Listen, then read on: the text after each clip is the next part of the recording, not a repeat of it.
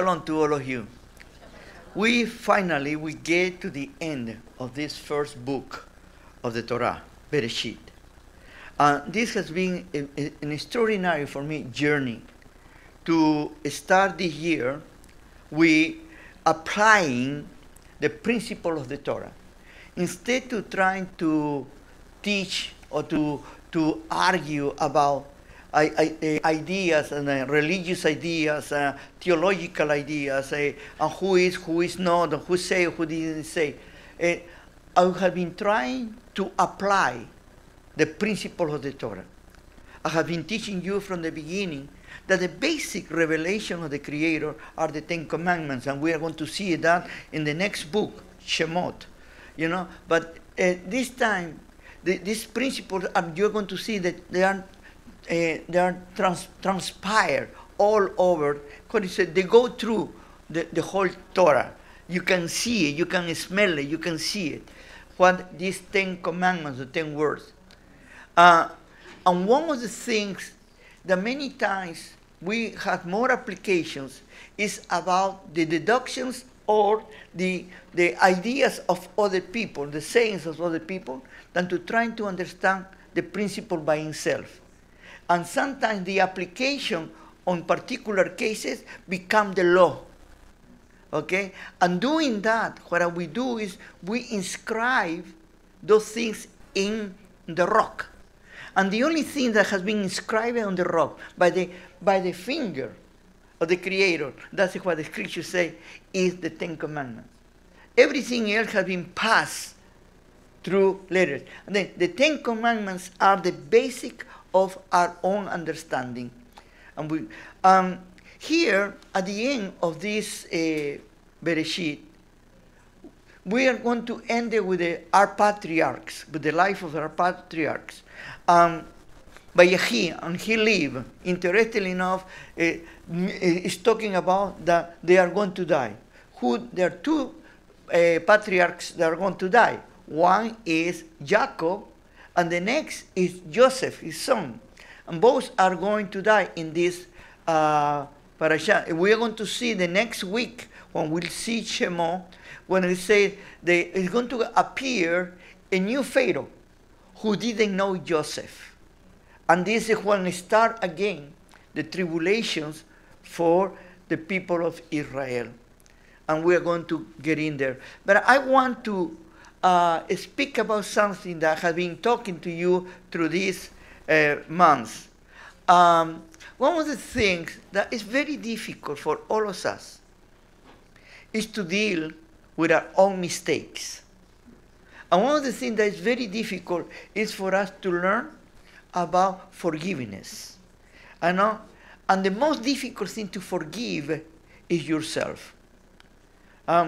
And believe me, many of our psychological diseases that we encounter with the time because that set of guilt that we have accumulated through the times.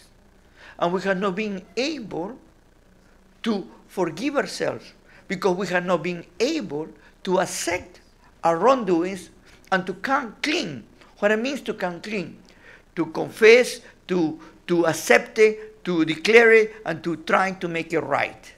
Because this is the way that the Torah teaches about Teshuvah. We see our greatest heroes in the scripture, in this book of Bereshit. No one of them we can consider that is perfect. All of them, they have committed some mistakes.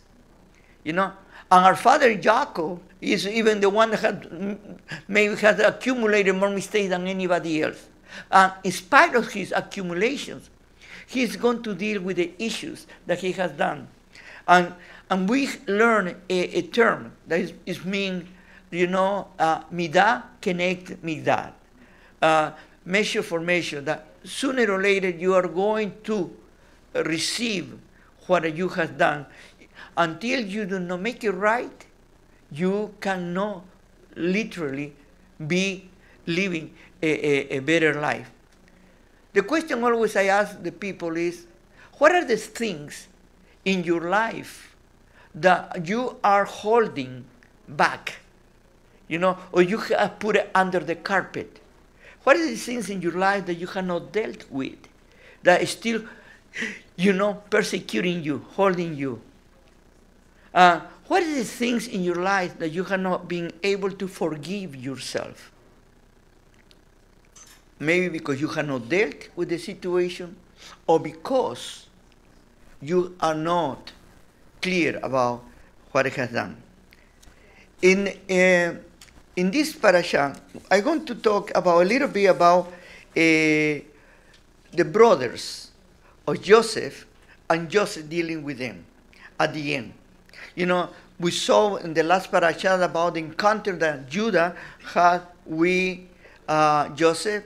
And basically, Joseph, after he revealed himself to them, he literally forgave them, But in this time of years now, they have been living 17 years. 17 years that they are living in Goshen, and they are having a good life. And Jacob has been living very, very well these last 17 years, and finally he is going to die. He asked his son Joseph twice to swear to him that he is going to be buried in the promised land.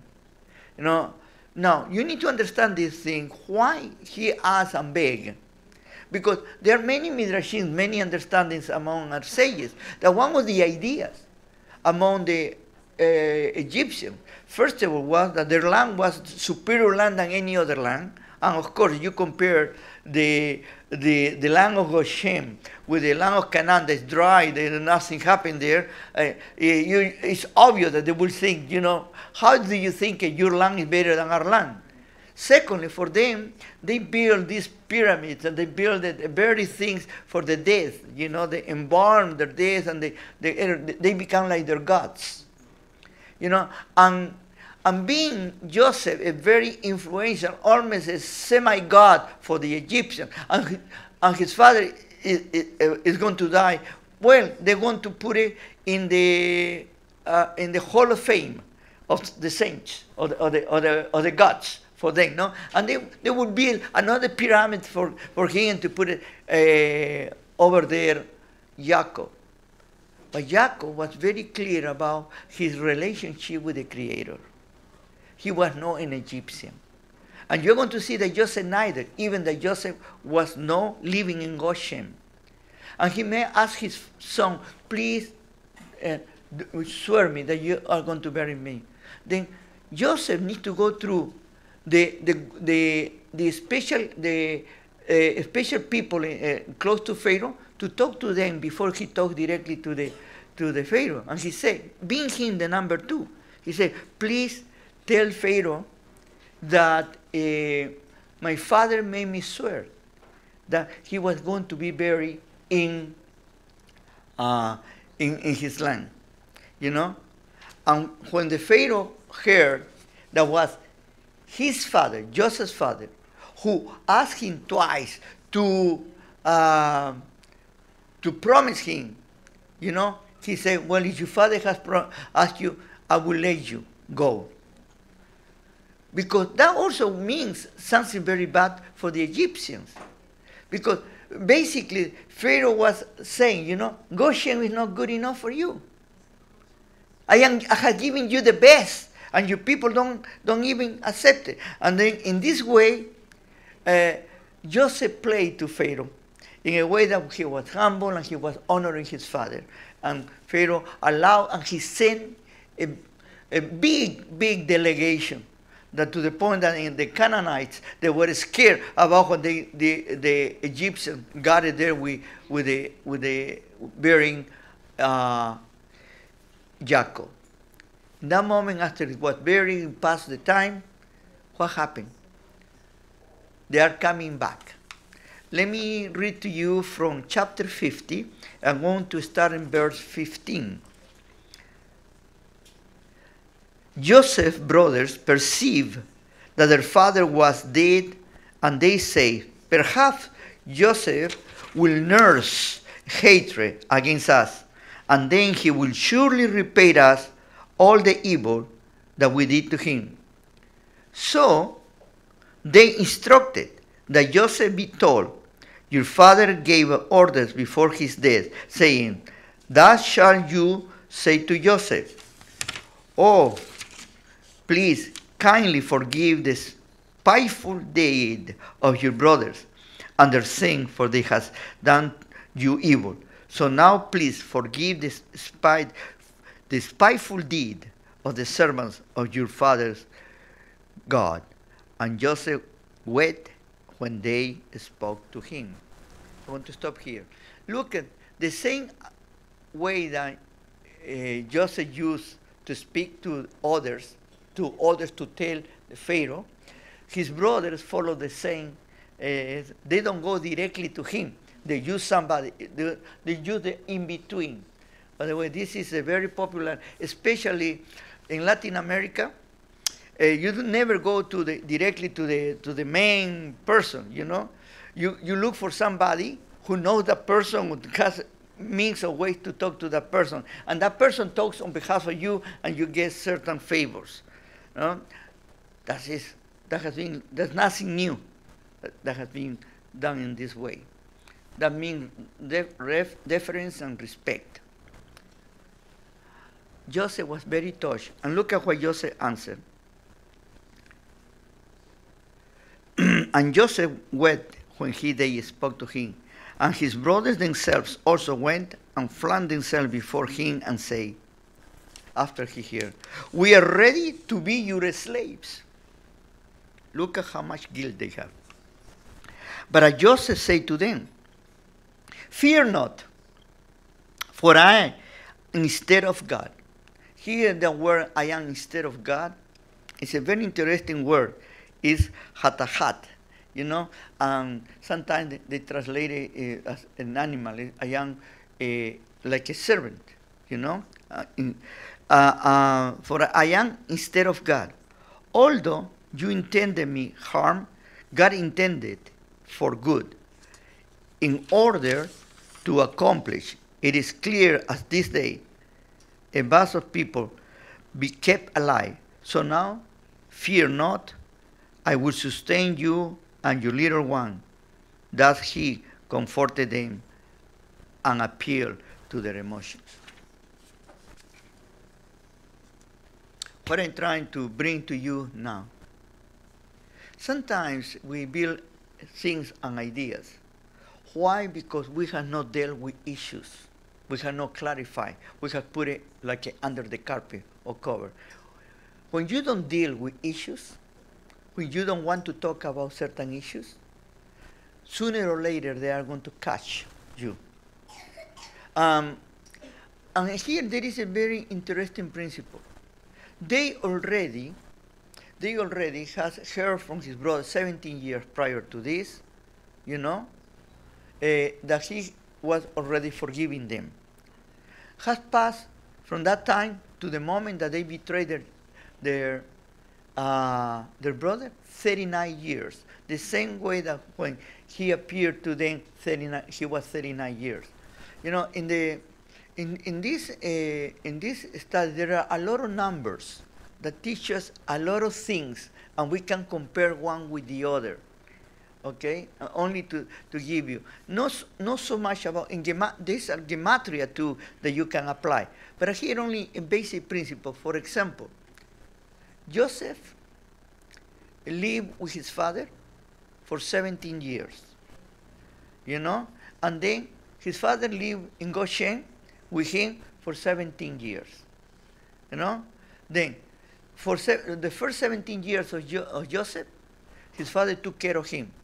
The last 17 years of his father, Joseph took care of him. You can see this, and there are other things.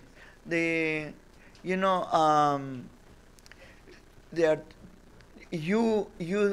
go. For example, only to give you something to think.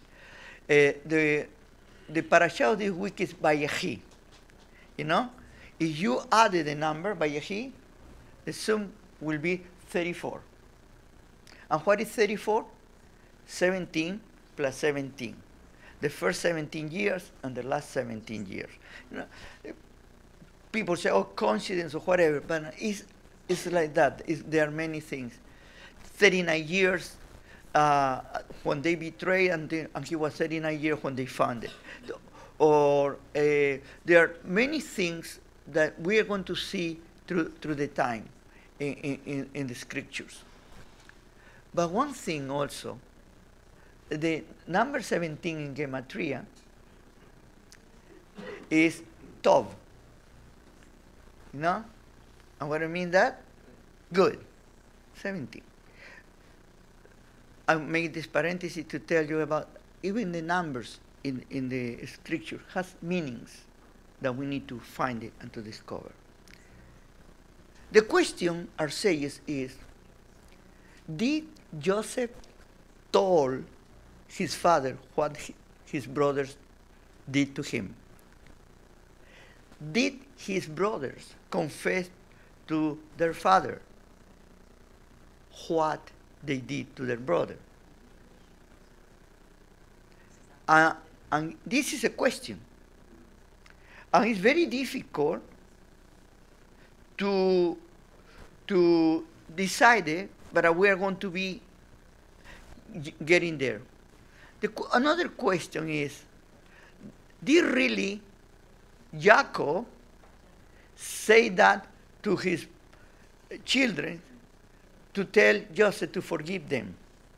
Or they invented that? The Torah is so interesting that you can read because it shows us our emotions and show us how we really are as human beings. You know? One of the things that we have as a norm is to try to justify ourselves. And when we cannot justify ourselves, what do? We blame somebody else for our actions.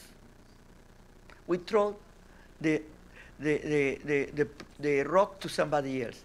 You know, we see that from the beginning, from Adam and Eve, Adam and Eva. You know, you're going to see that both of them, who are they going to blame for what their action? To the Creator. We need to blame somebody else for what we do. No, we do not come and say, it's my responsibility. For example, we say Judah. Judah is a very classic example of how he responds in a righteous way. Yes, he did something wrong. But once he heard that, what he said immediately? To Tamar, she is more righteous than me. He immediately acknowledged his wrongdoing. How many of us, we trying to run away from the responsibility and we trying to blame others? What is happening with the children, with the brothers of Joseph? All of them, they feel guilty. They didn't clarify this with their father, and they never clarified this with their brother. And then at the end, they are holding this. Meanwhile, the father was alive. They felt in a certain way protected. That Joseph wouldn't do anything to them until the father was alive. But when the father was dead, and they throw themselves and they say, we are your slaves. They're now knowing that they don't have any excuse. The most difficult thing, according to our sages, is the one that has been injured, the one that has been done wrong, to give a very clear forgiveness. No? When somebody has done wrong to you, sometimes you say, okay, I forgive you. But the other person who received it doesn't have the sense that he has been forgiven. And start feeling that they're still holding something against me. You know how you sing so many times, I forgive you, but I don't want to see you anymore? No? I forgive you, but I won't talk to you anymore? No? Then this is what is happening in this picture. And Joseph also needs to come clear. And he cries. And this time he cries because he realized that his brother has been living in pain for these last 17 years, in fear, because they never felt a true forgiving. Part of the reason we can make conjecture, for example, he didn't live in Goshen. He lived in the palace. And he only will go to visit his father from time to time when was necessary. And here very clear at the beginning he say, Jacob was not feeling well. And they called him to see him, and he needed to talk to him. Another thing that's very interesting in this passage, but because we have talked about midah keneg midah. You know, you see here, there is a reenactment and the blessing of the two children that Jacob is going to acquire from Joseph, Manasseh and Ephraim. When he crossed the arms, you know, and with the left hand goes to Manasseh, and with the right hand is going to go to Ephraim. You know, and Joseph immediately thinks that he's doing wrong. He said, Daddy, you're doing wrong. I said, no, it's okay. I know. And he said, I know that there are going to be special tribes with special people. They're going to be fruitful, but Ephraim is going to be more numerous. No, but both are going to be. This is almost in the Torah is teaching us the coming back to the essence of regenerating in a good ways. Jacob and Esau, two brothers that they hate each other. The youngest was taking the position of the oldest, and there was a separation. In this case, now comes back two brothers who love each other. And they also come, the youngest is over the oldest one, and instead to be a separation, there is a unity. What the Torah is teaching us, that there is always, the new generations can become better if we do the right things, if we teach the right things. One of the greatest problems that we are facing today in our generations is about the secularization of the world, and especially of our children. They are more and more getting away from a relationship with the Creator. You know, and we learn from Ephraim and Manasseh that in spite that they live in a foreign environment, in spite that their own mother was not an Israelite, was not a Jew, no? At that time they were not Jewish, but was not Israelite, was not descendant of Israel. You know, by the way, that creates also a big problem for many rabbis that has invented this idea that Jewishness or being an Israelite come from the mother, because then Manasseh and Ephraim wouldn't be Israelite. Some people say, oh, their mother converted before. You know, it's all those things that we're trying to use to cover up. But here, teach something about Joseph, about his integrity. In spite to live in a very foreign environment, pagan environment, he was able to keep his children under the fear, under the reverence of the Creator. And this is not about being religious, because we confuse religion with relationship. And I repeat this so many times that I hope that you don't get tired to hear me the same thing. But until we don't put in practice, it's only words. Sometimes I, as your rabbi, I get disappointed because I teach things, principles, and we go back again to the same thing.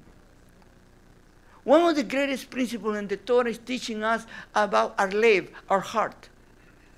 The Creator has given us the free will, you know, There be a hirach of sheep. To do, that is the greatest gift of the Creator to each one of us. Why? Because each one of us, we are responsible for what we do. The children of Israel, of Jacob, all of them, with the exception of Benjamin at that time, because he was not part of the problem, they were responsible for what they did. And they couldn't run away. They were responsible. And they need to deal with their own responsibilities. The Creator didn't say to them, please go and kill your brother. As many people are trying to teach. That was the Creator who put in them in order to fulfill his prophecy. It was a decision of the brother who did it. Because very easy is to blame the Creator. It's the same way today when we teach our children about walking in the presence of the Creator, and we teach others to walk in the presence of the Creator.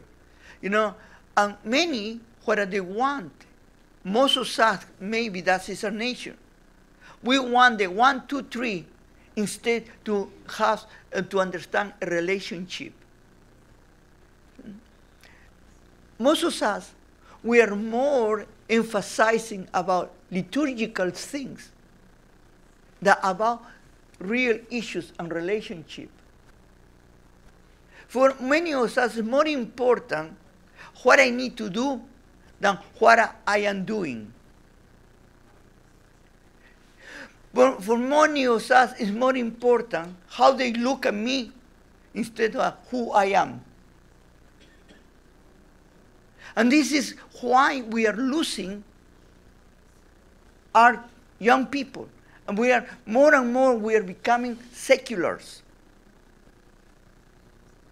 Look, Joseph, without being religious, maintaining his identity, even that he didn't dress according to the Israelites. And his 2 children follow him, even that they had a mother who was not a part of Israel. And she didn't have the upbringing of the blessings or the teachings of their fathers, Abraham, Isaac, and Jacob. But Joseph was able to be the head of his home. And I am sure that he had a very good wife who followed him. But here you see how was he taught, and the wife needed to follow him. But what happened when the husband has the leadership and has the spiritual leadership, and the wives oppose that? You're going to see that there's a big, big problem. And you're going to see that the children come out totally confused. Because the mothers don't realize the strength and the force that they had in their homes. You know, we can say very easily, you know, that Joseph was a great man. But I want to tell you one thing here. Asenat was a wonderful wife. Because if Asenat didn't follow her husband, her children wouldn't be like that. Ladies, you have a very important role, the most important role that you can imagine. Because the reality of the home is nurtured by the mother. A home becomes totally destroyed if the mother is not strong, if the mother is not clear, and it doesn't follow the spiritual direction of the husband. And the saddest part is I have seen too many homes in which the spiritual leader is very weak. And then the women, they need to take that spiritual leadership Then I say to the men, do not complain. Do not complain. If your wife doesn't follow you, are you being a good leader or not?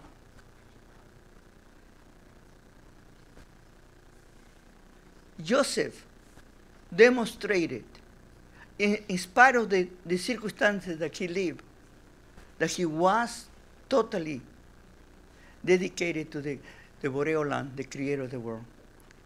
And in spite of the very difficult situation that he lived, he never, ever abandoned the creator. Totally the contrary. Every time he gives the credit to the creator, even in this moment, when he forgives completely his brother, he says, what the intention of the creator, he did it for good. No, I am that so good that I forgive, but it's already I see that the creator trying to do it. That was the purpose, to save you. I want to ask you this question to all of you. Each one of us, we come from different settings and different upbringings. You know, some of us, we are young parents. Some of us, we are now over the line. You know, we have passed our time. Now we are grandparents or great-grandparents. And start asking yourself, I was able to be a good support, a good guidance. I was able to maintain my positions. I was able to give it the right direction to my family. Now, by the way, in the Torah, in the Tanakh, in Mishlei, we have many things that they tell us about this idea, but not necessarily the Creator give us an assurance that this is what's going to happen. What he said to us is this, that we are going, if we do our best, we can have wonderful situation, but sometimes we can have not the best results, because the results at the end, again, is up to each one of the children, because there is Bechira Hoshib, free will. But one thing in Mishlei, in Proverbs, say very clear: if we take care of the children when they are young, they are going to grow with fear, with reverence to the Creator.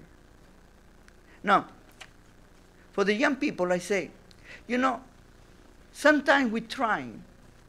You know, we have some new ideas. We check everything. Nothing makes sense.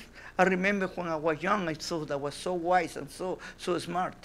You know, and even, it was a time that I honestly thought I was smarter than my father. And then it took me a time to realize how little I knew and how was my father. And I started to appreciate even more him. But, you know, instead to question your parents, start analyzing yourself. Because that is the problem about pointing one finger, and there are three fingers back to you. And always check on this, as a young person that you are. When my parents say something to me, is because they hate me or because they love me? And I can assure you something. Most of the parents, when they give you an advice, even that they look like party poopers, is for your own good. It's for your best. That you cannot see in that moment, but it's the best. How many of us parents we have gone through difficulties with our own children? And for more advice that we give to them, they do whatever they want to do. And then you dare to say to them, you see that happened to you because I told you not to do that and you did it. I told you so. Oh, they get even worse, you know?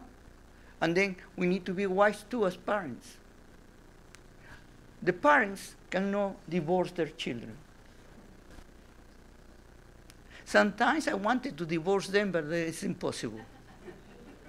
You know, it's interesting. You can divorce your spouse, but you cannot divorce your children. You need to deal with them, to live with them, even if sometimes you don't like it. They are yours. Joseph has 2 children. And he said, the rest of the children that he had, we don't know if he had more children or no. You know, there are conjectures that people that say they say yes, and they say that they know he has only 2 more children, no more, whatever it is. But Menashe and Ephraim became part of the 12 tribes. And instead to be 12, they become 13. And this is a beautiful number. We start with Gematria. It's a beautiful number. Beautiful, the number of Echad, the one, and the oneness of the Creator. They became one. You know, it's interesting, now I'm talking about number 13. For us Jewish people, 13 is a beautiful number. For the rest of the world, it's a bad number, but like they call it. And for us, it's the most beautiful number. Okay? That tells you about how different we are about the rest of the world. The Creator makes us like that. Different in order to make to give a message. What is finally the message that we have received in this beautiful book of Bereshit? That the Lord is the Creator, the Borei Olam, and the Lord is in charge of everything. He knows everything. But He gives us the opportunity to do our own things. And we are not judged only because we commit mistakes or we do something wrong. Totally the contrary. We have a Creator that He is always with arms extended. And in spite of our own wrongdoings, He is faithful. When He makes a promise, He keeps His promise. He is not like us. His yes is yes and His no is no. He never changes. And this is the problem for us when we relate it with the Creator. Because it's the same attitude that the brothers of Joseph have with Joseph. We feel bad, and I don't know what Joseph is going to do. But Joseph already gave his word. Joseph already has forgiven them. And the Creator is like that. Once you are forgiven by the Creator, it's done. Then, at the beginning, I said, the most difficult thing is not to receive the forgiveness of the Creator. The most difficult thing is to forgive ourselves. Have you dealt with your issues? Have you dealt with your past? How many of us, we have a past? Maybe we have done things very wrong. And maybe nobody else knows, only ourselves. But that past is haunting me. The past is getting onto me. Don't you think it's time that you relax and you give it and you put it to the Creator and say, thank you for giving me a break, for forgiving me, and I can start. There are so many psychological diseases that happen because you do not forgive yourself. There are so many reactions, psychologically speaking, because you don't deal with the issues, and you are a runner, and you never confront it. Joseph, after he was confronted with his brothers, after he confronted his brothers, he saw that was already clear. But the brothers never, finally, until this time. Are you confronting your own fears? Don't let your fears to destroy your life. Let's begin a new life And the next week, we are going to start a new route about looking at Israel coming out of slavery and how they have been traumatized to the point that they don't know who even they are until the Creator works with Moshe Rabbeinu to give them again their identity as the chosen people. Shabbat Shalom.